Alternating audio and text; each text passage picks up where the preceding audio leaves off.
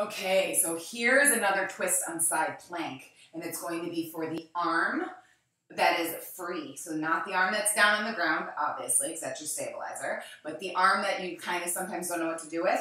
I'm going to give you something to do with it. So you would grab a dumbbell and you would go right into your side plank. Now you can do this if you're in a modified side plank. You can do this in a staggered side plank or a stacked side plank. That is up to you. I'm staggering for today. So you're going to grab your dumbbell. It's going to be in front of your chest here.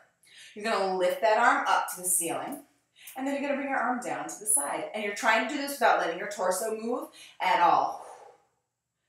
Up and side. Now, I've done this in the side arm work video, very simply laying on the floor on your side, which you can absolutely do if you're a beginner. This just offers a little bit more of an advanced challenge. Good, and switch sides. It's definitely a crazy core work exercise because you're holding that plank. You're trying not to dip against the weight of the weight.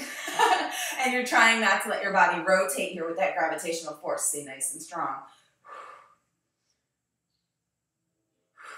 And of course, as always, use a weight that's appropriate.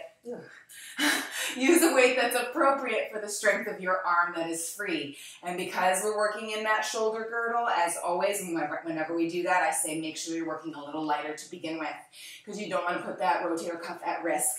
If you lift that arm up out of control, you can really do damage.